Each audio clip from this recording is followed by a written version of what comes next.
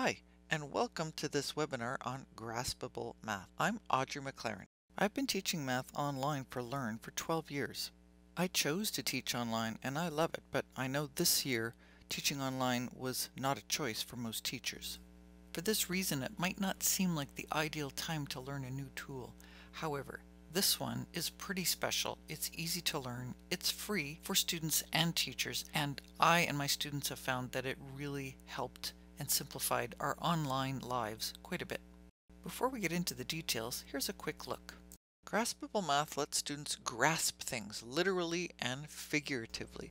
I can get mathematical things to happen simply by clicking or dragging terms from left to right, whether that's distribution or factoring. But whatever I ask it to do, it'll do it mathematically correctly. It'll combine fractions by getting a common denominator, but notice I have to tell Graspable Math what to do. It only does what you want it to do. Here's more algebra it'll do. It'll square this binomial, but also if I drag it into this graph, I can now examine it visually as well.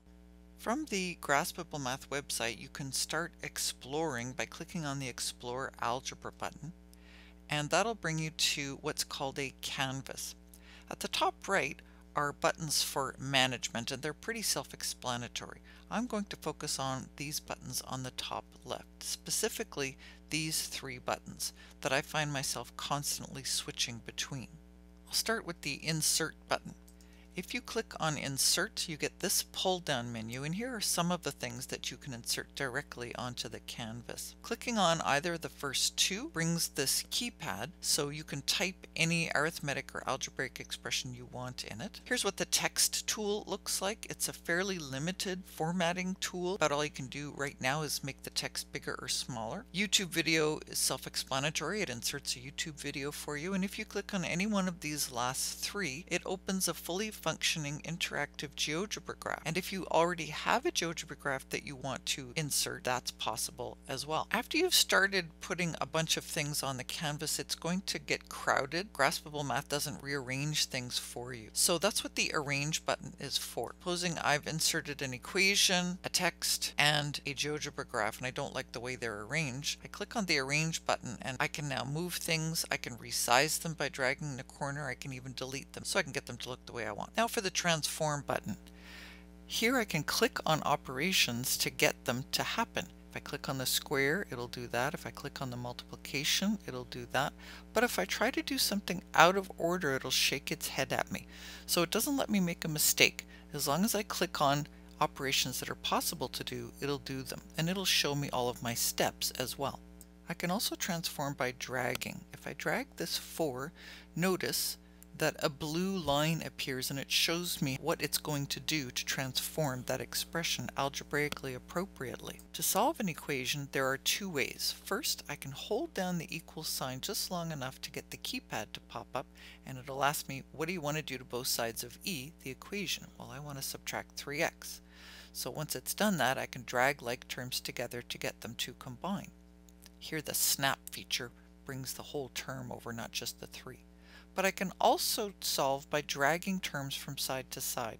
Dragging the -7 causes 7 to be added to both sides. Dragging the 2 divides both sides of the equation by 2. To solve a system of equations, well, first we can drag each of the equations over into the GeoGebra graph to get an idea of roughly where those two lines meet. And now to solve the system, I can drag one y over on top of the other y, and replace y with 3x plus 9, and I end up with the same equation, by the way, that we just solved up above here, for which we got a solution of 8. And by the way, here were all the steps that were involved in getting that solution. I can now drag the number 8 into the ordered pair xy that I've got waiting for it to represent the solution. I can also drag the 8 into one of the two linear equations and replace x with it so that I can figure out how much my y-coordinate of my solution is. Drag that into the ordered pair, and then drag the ordered pair into the graph. Sure enough, that's where the lines meet. There's a lot you can do and a lot your students can do just with the tools I've shown you so far. I'm going to show you a couple things that I do to start with. Here's a super sped up demonstration of the solution for a conic system, where first the system is graphed, and then we use substitution and a whole bunch of algebra to solve the resulting quadratic equation, which, by the way, there is a built-in quadratic formula we can use. This is heavy-duty algebra, and students like to start out seeing it demonstrated this way before they take a crack at it themselves, because there's a lot of things that can go wrong. I like to start conversations by showing them that it's fine to follow order of operations for something like this, but sometimes you can cheat the order of operations. In this case, I can square root each of the factors first and then multiply them and still get the right answer. I like to ask them, will that always happen?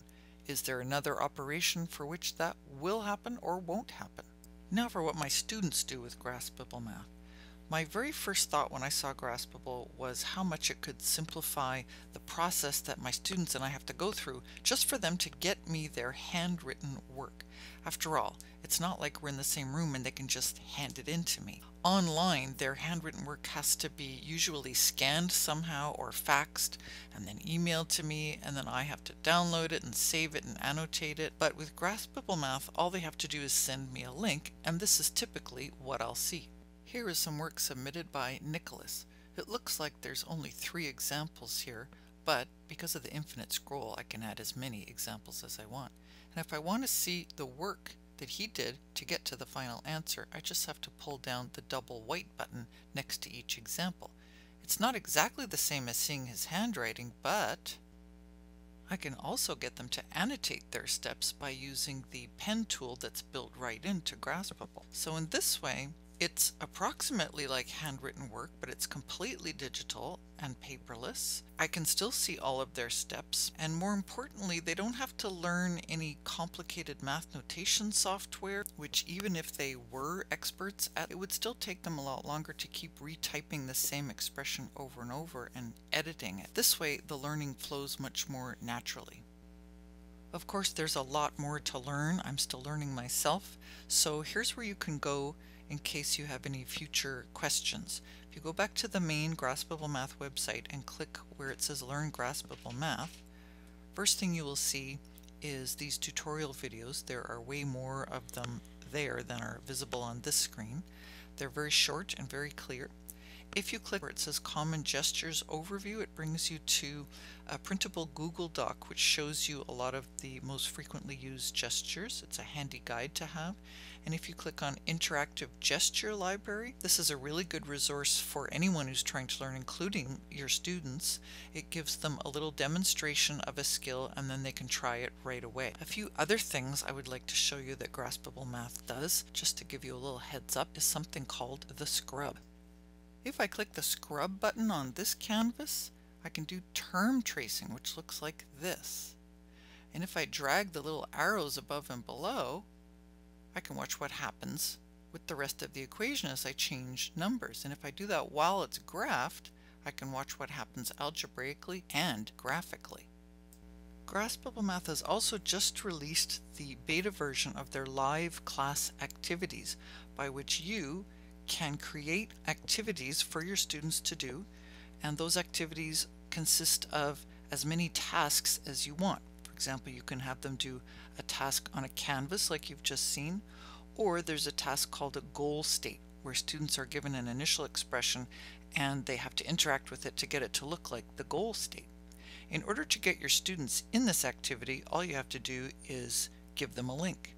And while they're working, this is what you will see. You will see who is in the task, you'll see what task they're working on, and you can click on any one of their names to see exactly what they're doing live during the class. Here are a few things that my students have said about using Graspable Math. They find it fun, they find it easy to use, they find it helpful, and they really like that it doesn't let them make a mistake. What I like about Graspable Math, apart from the things I've mentioned, it's a safe space not just from making mistakes, but it's also a safe place to do things perhaps unconventionally. Most students would probably add 2 to both sides of this equation, which is what we teach them, but if they wanted to divide by 3 first, it's not wrong to do that. This makes sure they do it the right way though. I also like that it removes obstacles to solving, for example, literal equations, something students typically have difficulty with. but it's exactly as easy for them to solve this literal equation as it would a numerical equation. Finally, I like how Graspable Math can become a math laboratory where students can investigate, for example, how Pascal's triangle comes from raising a binomial to higher and higher powers. Graspable Math is on Twitter, so am I. They'd love to hear your ideas and questions, and so would I. Thanks for listening.